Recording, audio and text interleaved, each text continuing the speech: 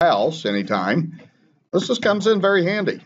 Or if you're just going to get a car loan or something like this, okay, if I'm going to get a loan for something, I'm going to bring my TI with me, okay, and it's going to be there on that day that I sign the papers and everything. I bought my house 15 years ago, and basically I did that. I made sure I kind of checked everything. They follow this same formula. So what we're going to look at is what we call a present value of an annuity. And just think of this as like you have a loan. So basically what kind of happens is you start with a future value. That might be, let's say that you're buying a $400,000 house. That's how much is getting loaned to you. Okay. Hold on, I'm doing that. That would be the present value. Okay. So present value on the annuity, we started at 0. Annuity, you save money. So you start at 0 and then you save up. Well, now it's backwards. The present value starts big. That's the loan amount. And then hopefully one day you'll pay off your house and you'll have a future value of 0. So everything's just totally in reverse when we do that. We're not going to really learn in this section how to work with this formula by hand, but that's what the formula for a present value of an annuity is. We're going to totally do everything on TVM in this section. Okay, so let me read over this example, and we're going to do this on the calculator here in the TVM. Okay, so this says a family is thinking about buying a new house costing $120,000. Good luck finding a house in Denver that costs that much. You won't. I don't think you can find anything for cheaper than $300 now, probably. You know, I don't know. Maybe one of those tiny houses or something. Okay, it says the family must pay 20% down, so we need to figure that out. And then the rest is to be amortized over 30-year mortgage, equally monthly payments, compounded monthly. There's your interest rate. That's a horrible interest rate, by the way. 3% is where the best interest rates are now in mortgages. Okay, they used to be that high like that back in the 1980s and 70s, if I remember right. So basically, the first thing we need to do is we need to do our down payment. So if we're doing 20% down, and the way houses usually work, if you can't make a down payment, then you have to go to what's called a FHA loan, guaranteed by the government, and they charge you mortgage insurance, which is more money out of your pocket. So making a down payment is also keeps you from having that FHA loan. So what we're going to do is we're going to do 20% of $120,000, and then that'll give us our down payment. So we need to figure that in when we do that. Okay, so I just go 0.20 times 120,000. Okay, like that, and that's a payment. And that's a big down payment. That's why so many people have to use FHA loans. Although you can get out of an FHA loan if you refinance and prove that you've got good credit and paying and making payments and everything on time. All right, so that's your down payment. So the second thing we're going to do is we're going to take the 120,000 and we're going to subtract off the 24,000, and then that's going to give the amount that we're actually financing, and that's what we're going to be working with in our TVM solver. So I do that. Yes. Okay, so let's see. We're going to end up having $96,000. So that's what that's your loan amount like that. And then we're ready to kind of start setting up the TVM. All right. So you got your down payment out of the way. You're asking the bank for $96,000. Okay, well, let's do in the TVM. In is how many payments you make. Okay, you're making monthly payments, and you're doing a 30-year mortgage. So you do that, I'm pretty sure that's 360 or something, I think that's what that is. So that's 360. Okay, we got that. So that'll go in the TVM. The interest rate is 7.5. Okay, the present value is what we start with. So that's $96,000. Okay, that right now you got your loan and you're trying to pay that off. The payment, we don't know. That's what we're trying to find in this problem. And then the future value, what do you hope? Hopefully, eventually it gets paid off. It's compounded monthly, so that's 12, which means you have 12 payments. Okay, so that's where all the numbers go in that problem then. All right, does everybody understand that? Yeah? Okay. All right, let's go to TVM and let's get this put together. Again, you go Apps, Finance, TVM Solver. And so you can do this too. Like if you're going shopping, you could learn to play with this and experiment and figure out payments. So basically, you'd have 360 payments. You have an interest rate of 7.5. You have present value of 96,000. Payment, whatever, you can put any number there you want to. That's what we're trying to find, so you can leave that alone. Future value 0, and then 12 and 12 like this. So this is how you would figure out your payments. There's other things that are dealt with in mortgages, like you'll have to pay insurance, okay, property insurance, and sometimes that is figured into the mortgage payment also. So we just go alpha solve. And then that, whoa, okay. Oh, I'm on the wrong thing. I did the wrong thing there. I'm thinking I'm going to make a $905,000 payment. The future value 0. I did the alpha solve on the wrong thing. So go alpha solve. That's more like it. Okay. All right. Payments come out as negative, and it's just don't worry about that. That's the way that's calculated. So basically, what we would know is the payment is $671. And about 25 cents. Okay, be sure that you round that correctly and everything. So that's what your payment is. And see, that's how you can use technology to figure out loan payments. You can do the same thing for a car. And that's what car dealerships do. I do it on a computer just like I did there. Yes, you have something? Say that again.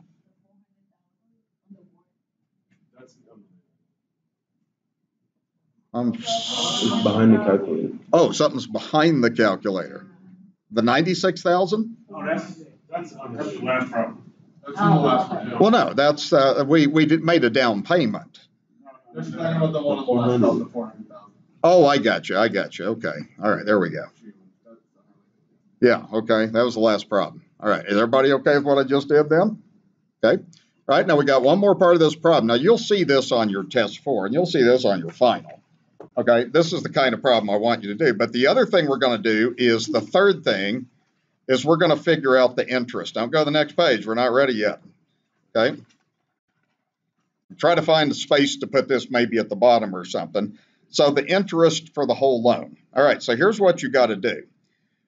So first of all, you got to find your payments. Okay, so what you're going to make 360 payments. The payments are $671.25. So we need to do that. That's how much you're going to pay. And you aren't paying $96,000. You're paying more than that. Okay, the bank's making money off of you. So you go 360 and then times the 671.25. So you are actually paying $241,650. How much was the loan for? Yeah, so you just kind of take off the loan amount like this. So you just take off the 96,000, and that will tell you how much of your payments are interest. So we take that number minus the 96,000. Okay, and that would end up giving, look at that, $145,000 you're paying to the bank. And by the way, that's the way mortgages work. If you do a 30-year mortgage, you can expect to pay about, if you just never refinance, expect to pay twice the amount of your home. So if you buy a $400,000 home, finance it for 30 years, never refinance, expect to pay $800,000 for that house. Okay, that's the way it works. Sometimes if students aren't familiar with the way finance works in mortgage, they're kind of surprised by that. If you do a 15-year mortgage, then it would be, down more like instead of double, it's more like 1.5, something kind of like that, or even lower than that. So you always want to try to do a 15 if you can. The payments are higher, but they're not double. Okay, they're usually about 1.5 times amount, or it just depends on your interest rate. So that's how that goes. Does that make sense? Okay, so it pays to have lots of money, doesn't it? You understand why rich people get richer? Because they pay cash for everything. You can pay cash for everything, man. That saves you so much money. That's the thing. All right, let's go to the next thing. Any question about what I did? Okay. All right, so this is the next one is just kind of a loan, and you can think of this as we're doing loans in this. So similar problem. This one says you're buying a sailboat that's $35,000. You're putting 20% down like the last problem. You're making monthly payments for 12 years, and you're doing the interest on this loan is 8.75% compounded monthly. Okay, step one, just like the last problem, is take 20% of that 35,000, and that will be the amount that is being financed. So 0.20 times 35,000 is 7,000. So what that means is you're making a $7,000 down payment. Okay, so what do I need to do to figure out how much money I finance then? Exactly, I just go 35,000 minus 7,000, and I'm pretty sure that gives 28,000. Okay, so that's the amount that you will finance from the bank. Okay, so that's a down payment. Okay, rest of it is TVM solver. We're going to do all these problems in TVM solver then. Okay, so what do you think? Let's see. How about N? What do you do with N? It's a 12-year loan. You are making monthly payments. So what do you need to do? 12 times 12. There you go. So you're going to make 144 payments if you decide to just, follow your monthly payment for all 12 years. Okay, the interest is 8.75. Okay, what's the present value? 28,000. Okay, see, everything's backwards now. When we were doing annuities, we started at zero and saved for something. Now we're paying off a loan. See, okay, payment, you don't know. That's what we're going to try to find. What's future value? Zero. You hope you pay off the loan. And the last two numbers, what are they? 12 and 12. Okay. All right, now we just go TVM and put it all together. Okay. All right, so I'll put this in, and then we'll find what our payments are, and we'll work a little bit with the interest too on this too. So again, I just go apps, finance, TVM. It'll be 144 payments, 8.75% interest, $28,000 sailboat. Future value zero. There we go. You can leave payment. You can put anything in you want for payment. So then you just go alpha solve. So $314.72. Is that what you're getting? Okay. All right. Calculator isn't going to go wrong. It's got that financial formula in there. So basically we'd end up getting your payment is, and rounded off to two decimals, that would be $314.72. That negative comes out because of the way that this is programmed. So just ignore that. Just realize that happens. Okay. The reason it is because that's coming out of the 28,000. So it turns out to be a negative number because it's coming out of that loan amount like that. All right. So that's how that goes. All right. So we've got then that done. So we now know our payment. Now we're going to find the interest that you had to pay off this loan. This is the amount of money the bank makes, okay? So what do? You have to figure out the amount of your payments, okay? So let's look at your payments, okay? You made 144 payments, and each payment was $314.72, okay? So you need to do that. So that's 144 times 314.72. So that will end up being on here $45,319.68. That's how much you paid the bank. Now, what do you need to do to figure out the interest that they make off of your business? Subtract the 28,000. You've got a loan for 28,000. Okay, that's what you do on the interest, is subtract those two numbers. And if you do that on your calculator, looks like you'll get the interest is $17,319.68. That's a lot of money that the bank's making off of you. Okay. All right. That's it. That's how banks stay in business, though. All right. That's the idea. So when you start buying stuff and getting loans and stuff, that's where a lot of your money goes. That's why you want to try to pay cash for anything you can if you possibly can. All right, any questions about what I did? Okay, all right, and that's mostly what we do in this last section with this formula. I'm going to have you probably do just this last problem on this page. I'm just going to give you a few minutes to see if you can put this together. So just let's see, you're not doing a down payment. It says it's a 36-month auto loan, 9.84 compounded monthly. Let's see, we can afford payments. Oh, you're given the payment on this of $350. Yeah, okay, let's just do this together. I thought that was the same problem, but it's a little different. So we're going to find the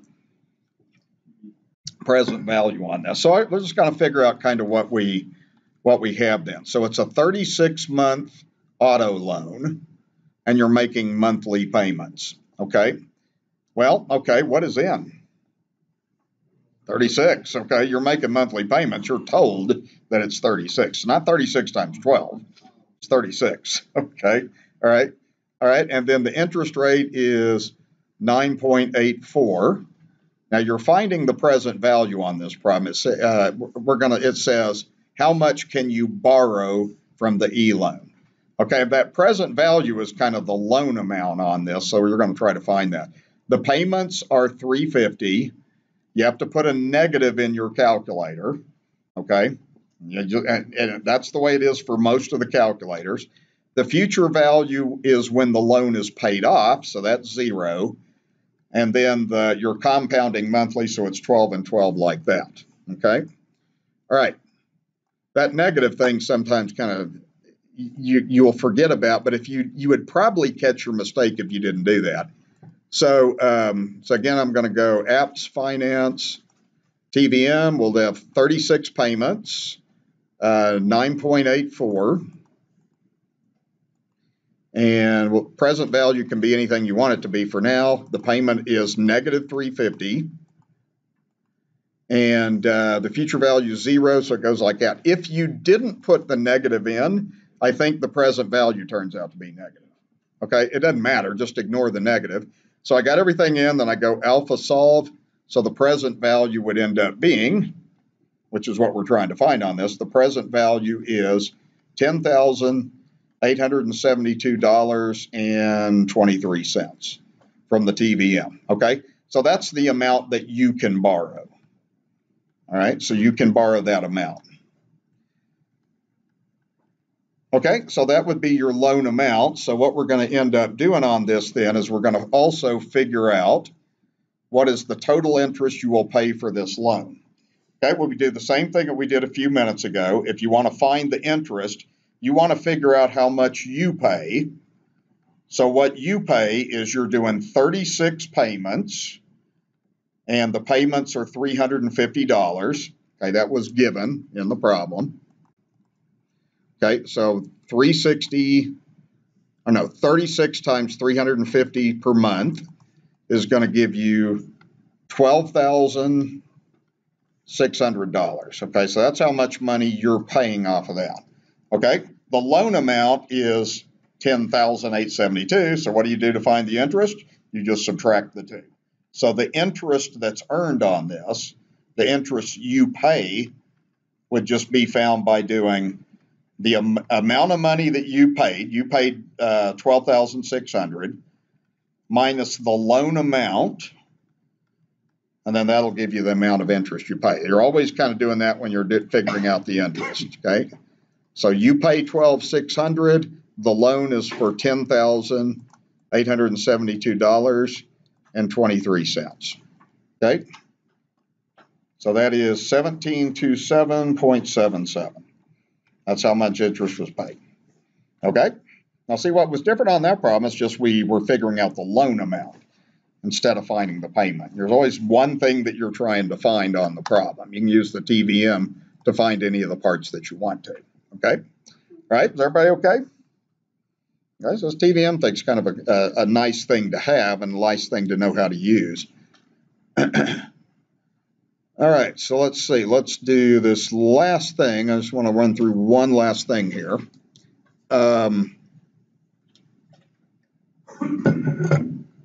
Okay, so with this one, okay, this says that you've got a 10-year ordinary annuity. It has a rate compounded annually this time, and it says how much should you pay for one of these annuities if you want to receive payments of $5,000 annually over a 10-year period. Okay, so we're going to receive payments of $5,000 annually, so you're going to find out how much you should pay for one of these annuities. So to begin with on this one, it says you've got a 10-year ordinary annuity and you're making monthly annual payments. Okay, so the payments are once a year. Okay, so that would just be what? 10 times 1 or 10, right? You're making 10 payments. It's annual. Okay, if you go all the way down to payments per year, that would be 1 compounding per year is 1, 2. Those two numbers are always the same. We're not going to talk about when they're different. Okay, so that goes like that. The interest rate is 6.65, like that. All right, and then you want to kind of figure out on this. Now you're going to receive a payment of $5,000 annually. Okay, and what's going to happen on this one is you want to kind of look at like this. So it says how much should you pay for one of these annuities if you want to receive payments of $5,000. So actually what you're going to do is the future value will end up eventually going to 0, and then the present value is what we want to find. We want to find out how much you put in, like that. Okay, so we got everything that we need, and we go to the TVM. Now you might end up getting a negative on this. If you get a negative, you just ignore it. Okay, so we go like this. All right, put everything in. So you're making 10 payments. Interest is 6.65.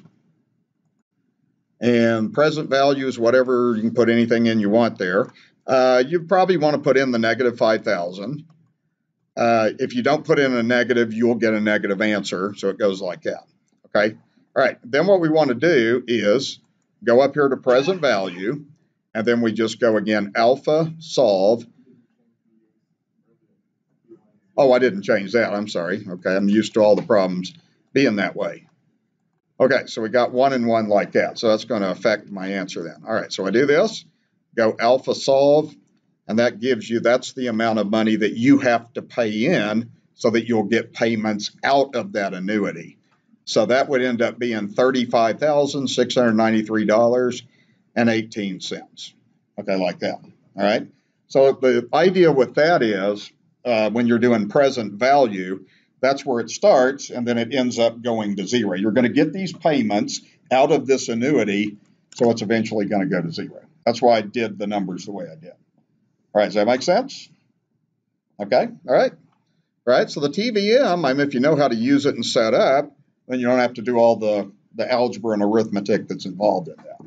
So we usually like the students to, mostly in this class, know how to use the technology to solve these type of problems.